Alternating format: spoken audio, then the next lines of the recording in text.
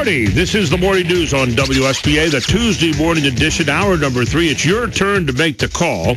I'm Gary Sutton. And I'm Chris Tyler. WSBA news time is 8:10. And we do have a handful. Well, I shouldn't say a handful. We have quite a few school delays this morning. They're mostly 2-hour delays. You can check out the entire list right now at newsradio910.com. Click on the Storm Watch button right there in the homepage. And Storm Watch is powered by our friends at CBS 21. WSBA news time is 8:10. You know, a lot of people throw around left and right in our discussions, Chris, and liberal, conservative. Well, I thought it might be interesting this morning to ask you what you are. What side do you espouse? And you say, well, I'm not sure. I don't know if I espouse any side. But that's what we're going to talk about to start out with this morning. We have a couple other things to throw in, too. But 1-800-357-0910. This hour belongs to you. It really does. Don't forget, you can also follow me on Twitter at Gary G. Sutton. I tweeted out a great article this morning. It'll also be on my Facebook page, but you can also check facebook.com/910WSBA here to comment on our show daily, and also at newsradio910.com for great deals and all kinds of updated news throughout the day. That is our website. So let me give you a little help to start out here. Let's ask a couple questions this morning. Number one, what do we all want for our country? What are the things that we all want for our country? Simple question today, right? What things do we think are, I think we all want the same things in life, don't we? But what are those things that we want in life in the America today? That's the very first thing. Secondly, what is the best way to get them? What's the best way to go about getting them? And then thirdly, is the liberal way or the conservative way the best way to do it? Or maybe a hybrid of both? I want you to really get involved in this morning, because what we're doing is some self-examination a little bit, all of us, self-included, and Chris too. But, how do you feel about that? What do we all want in our country today? What is the best way to get it done? And what is it? Do you think it's a liberal way or conservative way? How do you go about doing that? 1-800-357-0910. This is a positive kind of thing this morning. And for those of you that believe in kind of a liberal way of doing things, a lot of people get confused out there as to what liberal and conservative really mean. Well, maybe we need to define that. How about this? Let's give it a shot. Okay, this is according to a thing I found, a Student News Daily thing, and I thought it had the best definitions of liberal conservative that I've heard. Okay, let's go. First of all, liberal. Okay. Liberals believe in government action to achieve equal opportunity and equality for all. Nothing wrong with that, right? Yeah. Okay. It is the duty of the government to alleviate social ills and to protect civil liberties and individual and human rights. Believe the role of government should be to guarantee that no one is in need. Liberal policies generally emphasize the need for the government to solve problems. Okay. Okay, that's kind of the, no prejudice at all there. That's kind of what it is. Conservatives believe in personal responsibility, limited government, free markets, individual liberty, traditional American values, and a strong national government. Believe the role of government should be to provide people the freedom necessary to pursue their own goals. Conservative policies generally emphasize empowerment of the individual to solve problems. Okay? Yeah, I think that's fair. Yeah. So there you have two very bland, generic kinds of definitions of liberal and conservative. Can we make it, can we make part of it even simpler? Liberals in general want big government. Mm-hmm. Conservatives in general want a smaller government. I think a lot of liberals would say big government's kind of prejudice. They would say, we think that government can even the playing field better.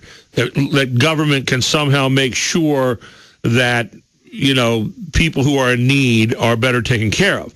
I think conservatives would say, well, we can do that as a society without the government. We can do that individually out there through our altruistic kinds of means that we provide. Charity, that kind of thing. Yeah. So which one do you believe in? And I know there are people out there who say I'm a liberal, and be proud of that. I hear people say I'm conservative. They're very proud of that. But what about being a liberal? Are you proud of that? I will tell you what else. A lot of people don't call themselves liberal or conservative anymore. They call themselves progressives or moderates or whatever, because they're tired of the fighting from the far right and the far left. They're tired of that fight. That's a great point, Chris. That's a great point. So what are you? If you're not one of those two, then what are you? Let's open up the whole deck for everybody this morning. 1-800-357-0910. And, kind of what proof do you have that your particular side is the best way of doing things? 3 lines open. Do not sit on your hands today. It's not Christmas yet, okay? Jump in here with us. 1-800-357-0910 and give us the gift of a call this morning and some thinking behind it. And we'd like to hear what you have in mind. And especially if you've never called before. If you've never called before and you said, oh, and you had your hand down at the phone, it was like an electrical grid around it, and you couldn't put your hand on it, grab it now and call us. 1-800-357-0910. And we really do want to hear the inside of what you're thinking about. Let's start out with Bill in Shiloh this morning. 3 lines open, 1-800-357-0910. Bill, it's your turn to make the call in the morning news. Go ahead. Yeah, good morning, guys. And if I don't get a chance to talk to you again before Christmas, Merry Christmas and Happy New Year to both. Merry Christmas to you, Bill. Thank you. You're welcome. Gary, the way in which I look at it is this: if we want to put labels on people and try to get our arms around this, I wish people would be truthful.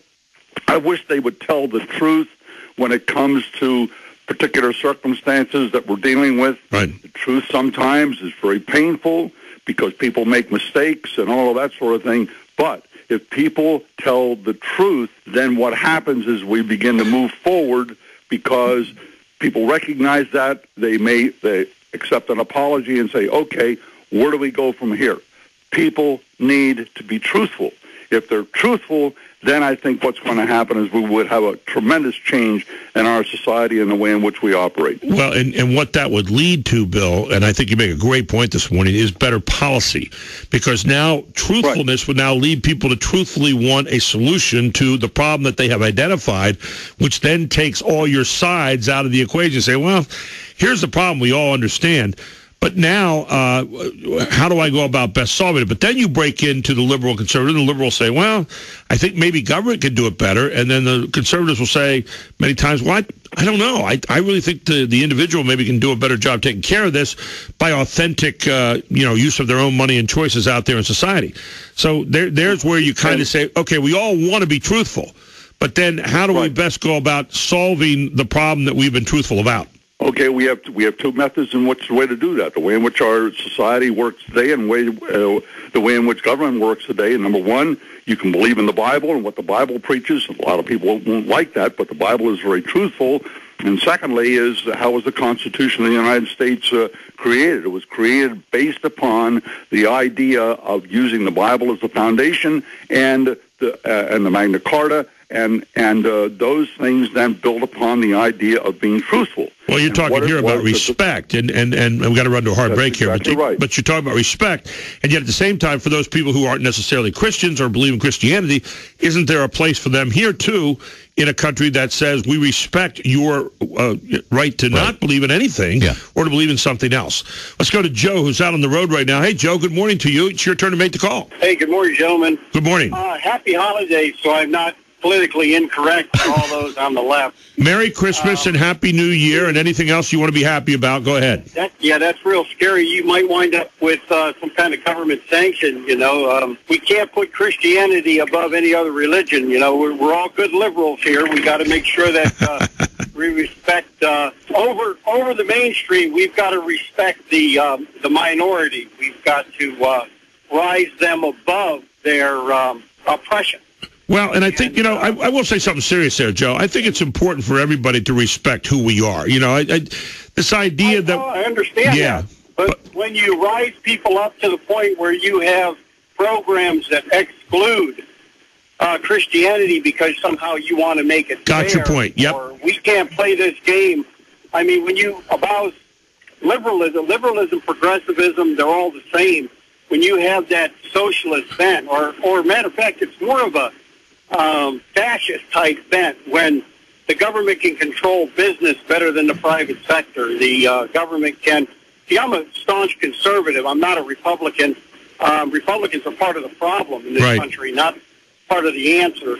And I believe that, limited government, I believe that government should be... The only form government should be responsible for is things outside our border, protecting the country. What are they, Gary? you're familiar with what I'm trying to say. There's 5 points that the government should be doing, and other than that, it should be out of our face. We shouldn't have it in our the clothing we buy. Every time we turn around, the food we eat, they want to regulate their salt. They want to regulate this, that. You talk about liberalism. Liberalism is or progressivism is the control of everything in your life from the time you get up in the morning to the time you go to bed at night, from the time you flush the toilet, you brush your teeth, to you put on your glasses, hat. Every aspect of your life is controlled by somebody in Washington, and 65% of Republicans these days believe the exact same thing, and with the Democrats are pushing things to this end. Well, here's another argument that gets inserted. Listen, gentlemen, but thank you, Joe. Well, no. It's a good 2 cents. Here's the other argument, Joe, in all of this. That was our country set up with a government that was supposed to expand its power, or was it set up with a document that was supposed to limit its power? The answer is very simple. It was set up as a limiting document, the Constitution of the United States. Now, if you say it was not, then perhaps you're looking at it in a much more open fashion and maybe even don't even respect the Constitution. I don't know. I'm not going to try to put words in everybody's mouth there, but that is a point. Do we try to expand as much as we can and get as much power for the federal government? We fought a whole revolution based on the idea that wasn't a good idea, that we weren't supposed to expand out, that we were supposed to limit. And then we set up this Constitution, the bundle of compromises, to be a limiting document, keeping our government in check, those people who would represent us. Give us a call, 1-800-357-0910. Beth, you're next up. Go ahead. It's your turn to make the call, Beth. Well, Merry Christmas to y'all. Merry Christmas to you. Beth. Go ahead. I always describe myself as a raging moderate. Okay. All right, a raging moderate. I haven't heard that one yet, but that sounds pretty cool. There are some things that I think we do need to have government for, schools, military, obviously, and fire, police, that kind of thing. And we need to support that. And I think we need to have some government regulation to prevent the excesses of business that we saw, say, in the late 1800s, and to prevent like dumping of lead into water. Okay. So I think there is room for like environmental protection, but we need to be doing it without having an onerous burden on business. So there needs to be a happy balance that I don't think we've quite found yet. And we seem to be going back and forth in this huge pendulum, when probably what would work best is, somewhere in the middle with, say, business and environment. Well, it's a nice thought, but here again, the problem that we have is government is insatiable, it seems to me, for more power. When they see one ill, they then say, well, that's connected to this other ill over here, and then that's connected to another ill. Then we ought to be able to expand that. So, again, I come back to the word, they want to expand their power to include more and more. Take a look at President Obama. He passed more regulations in 3 years, in fact, the most since 1997, as opposed to wanting to limit it. Everything we do ought to be the government. How are we limiting the government's power and keeping it in a kind of a tighter parameter? I think that's really a main point here, Beth. Right. I agree. Obama has completely overstepped his bounds on a lot of over-regulation. I've seen it in medicine. I've seen it in environmental regulations. Right. I've seen it in business regulations, and that scares the snot out of me. Well, and it ought to be not Obama doing it or the president doing it. It ought to be what are we as a government, representatives of the people, doing to best take care of the good of the nation, and we're not doing Absolutely. that right now, Beth. Probably the last thing you want to talk about this time of season is government, and what are you, a liberal or conservative? We've asked that question this morning, which is exactly why we're dealing with that today. We want to get you out of your comfort zone a little bit and keep on thinking. But how about this? What is the job of the government? The government being those people who represent us. What is their job? Could you define that? Think about that for a moment, and then come back at 8:40 this morning at 1-800-357-0910 and tell us. And I also want to know, are there people out there who are, let's say, liberal, let's say social issues, but conservative on economic issues? I bet there's more and more people out there like that. And maybe one other thought, Do you think before you check the scoreboard to see what your side is doing? Just a thought. Tim, we've been asking the question this morning, are you a liberal or are you a conservative? And what does that mean to you? And we said in the beginning that we all want the same things in life, I think. We want freedom. We want the chance for prosperity. We want as few people suffering as possible. We want healthy children. We want to have a crime-free city and streets and town and borough, whatever. The argument is, how do we achieve them? What's the best way to go about that?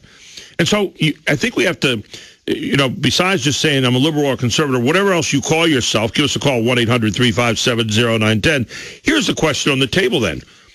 What is the job of government?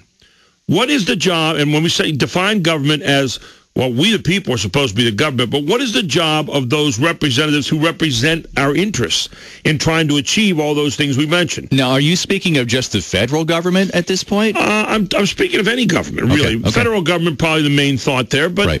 Any government. What is the job? What in order to get freedom, prosperity, few people suffering as possible, healthy children, crime-free streets, what is the job of government?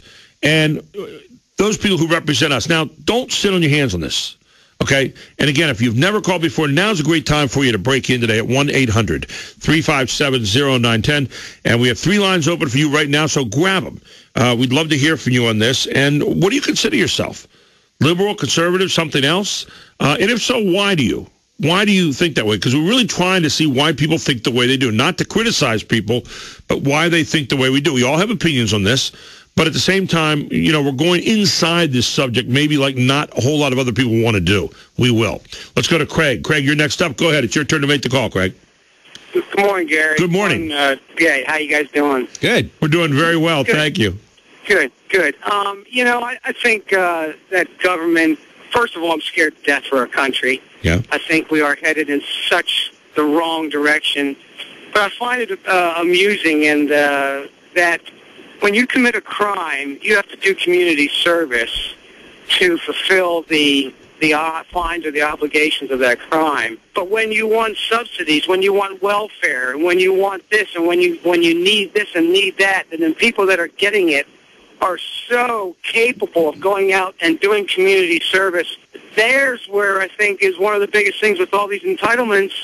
It's wrong. I mean, you can be healthy and get welfare and food stamps and everything else and Obama phones and this and that, and you don't have to do a damn thing for it. But you commit a small misdemeanor or something like that, where on top of the fines and so forth and so on, and suspensions like DUIs, where you have to fill a 40-hour community service program, there's something wrong. And, I'm so tired of listening to Phil Barletta, Congressman Barletta, Representative Barletta on the phone with R.J. Harris this morning. I'm getting so sick of listening to politicians say the same thing day in and day out, year in and year out, that it's getting almost, it's annoying. Well, and here's the problem that you have. Here's the problem that you have. And Craig, you hit a great point this morning. We don't want to hear any more of the politic-speak. We don't want to hear any more of the jargon, the cliches. I've offered an idea that we should put maybe like the little fence thing you put on your dog, put a collar around their necks, and if they say a cliche or they lie or something, it buzzes with increasing amounts of electricity along the way. Just a thought. What was that called? Invisible fence? Yeah. I think, yeah. So I understand your point. They don't speak the way we speak. And I thought this morning Charlie Giroux hit a great point that, they're inside the bubble. It gets surreal in there. Lou Barletta happens to be a pretty good friend of mine. And I think, he means to say the right things. The problem is when you get inside that beltway atmosphere, it is tough. It is tough to keep on speaking the language of the people. You speak the language of the caucus, and you've got to be very, very strong in this. Not to say there aren't some people out there that are doing it to kind of stand up against that stuff. And if you don't play the game, you're ostracized to the point where you get no cooperation from other members of Congress. You got it. And you find your office in the basement somewhere, in the garage, or wherever it might be. Yeah. I mean, those kind of things actually do happen. Oh, absolutely. I mean, but here, try this. Okay, what is the job of government? What if I offer you this? Okay, what if I offer you this? It would be this. Empower the people to be independent. Empower the people to be independent. Empower the people to be independent. And anything else other than that, you're doing the wrong thing. Now, somebody tell me if that's wrong. If government is to do one thing above all else, it's empower the people of this country, the people that they represent, to be more independent. And what does that mean? Well, let's face it. That is the conservative viewpoint. I don't think it's necessarily a conservative viewpoint. I think it comes down to the viewpoint, we all basically set up there that we want to be free. Well, free is independent, right? If we all want to be free, if we all value freedom, then don't we all want to make sure that someone is helping to, again, and what does that do? It's a limiting factor on the government, and it basically is saying to us, okay, we want you to be independent. Now, if government, or let's say if business gets too big in some places, if business is acting unethically, then by putting the clamps on those businesses that are doing that, aren't they then giving us more choices on our own to be independent? I don't know if that goes too deep or not, but I think that the idea is do what you can do to let the citizen flourish on their own in this country. Yeah. And we're not seeing that. What do you think? 1-800-357-0910. We're really trying to explore this morning. And Craig, thank you for your call. Truly appreciate it. But 1-800-357-0910. I can't believe that you don't dive into this. See, this is the one where you might be sitting back listening and saying, well, I kind of want to make up my mind. But I know a lot of you are sitting there saying, as a couple of people already have, I'm a diehard this. Where are the progressives out there, the liberals, whatever you care to call yourselves, who believe that the government does a better job with my business than I do with my business? Where are the people who believe that, government is better equipped? One of the things I was thinking about here just for a moment was this idea that, people say, well, the government does a better job. And they're gonna keep the playing field level for all of us and make sure that we cure social ills. Here's the problem. For conservatives, the economy, for example, capitalism operates on the idea of what? Being ethical. That you're going to make money in an ethical way. And we obviously know that there are a lot of companies in this country who don't do that. Okay? Yeah. So then we say, okay, well, let's turn to the government. The government is supposed to make sure that our ills are cured by going out and making sure those bad companies don't do what they're doing. And yet what happens? The very people that we pick to do that now go in, and here's the liberal side of things, and what do? We see President Obama putting things off. We just learned this last few days, putting things off before the election because they wouldn't serve him very well until after the election. And then after the election, he forgot about doing them. Yeah. Okay. We have congressmen, senators who are going on junkets with money given to them by big business who might be doing the right or wrong thing. And so they are paid off. And so they have now become corrupted. So who do we turn to? Who's the one group in all of this who probably is generally the least corrupted of all? I would say the people. You've got to come back to people and say, okay, we've got to let you make the choices. The problem is there are some in government, there are some in business that don't want that to happen. What are your thoughts? 1-800-357-0910. What is the purpose of government? And are you a liberal or conservative? 1-800-357-0910. I say it's empower people to be independent. And I offer you one number. And again, this is not just to tear apart the Obama administration, but when you double the amount of food stamps recipients in the last 5 years, when you double that, are you making them more independent or less independent of government? And obviously, the more dependent you become on government, the less independent you are, so, I think. And I've asked this question before. Does that mean more and more Americans are becoming lazy people? Well, I think when you teach people how to be dependent, as opposed to teaching people how to be independent, which is what the government should be helping to do. Right. In other words, every policy ought to be moving in that direction. When you teach dependency, then people say, oh, well, that's what the government wants us to be. And I'm getting free stuff or I'm getting this stuff. So that's part of my life. You change the habits from being independent over to being dependent. I truly believe that. What do you think? 1-800-357-0910. Rick in Middletown, go ahead. It's your turn to make the call. Good morning, Rick. Good morning. Hi. Just want to tell you a quick story. I farmed all my life, except like 10 years ago, I got out of farming and went out and started driving a truck. Okay. Well, I got too many points on my license, and so I got laid off from driving for a while. So right. I I went on unemployment, qualified, and Sure. I wanted to do other jobs, to work when I could, and I kept hearing people say, "Oh, don't do that, you'll mess up your unemployment." Right. So I found myself having to go to the computer every other week and punch in a few lies, and I kept hearing that recurring thing: you don't want to mess up your unemployment. Yes.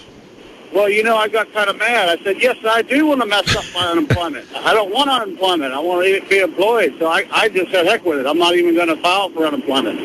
Well, I tell you, I don't know if you're in the majority or the minority of people, Rick, but I got to admire what you're doing because you're fighting to get the independent spirit there. Thank you for your call. I think he's in the majority, but unfortunately, I think the minority, that number is growing bigger and bigger. I think there are more and more people who are like, well, If I qualify for it, I'm going to take it. I'm going to take every last penny that I can before I start to look for my next job. Right. Doesn't it boil down to honor? Yeah. Have we lost honor? We roll back into ethics. And the problem is our whole system, capitalism, democracy, the whole thing is cornerstone is ethics. And when we lose the ethics, then we're going to begin to lose those things. The other point that and I had a friend like this, and you probably know some more about this than I do, even we have about a minute to go here in this segment.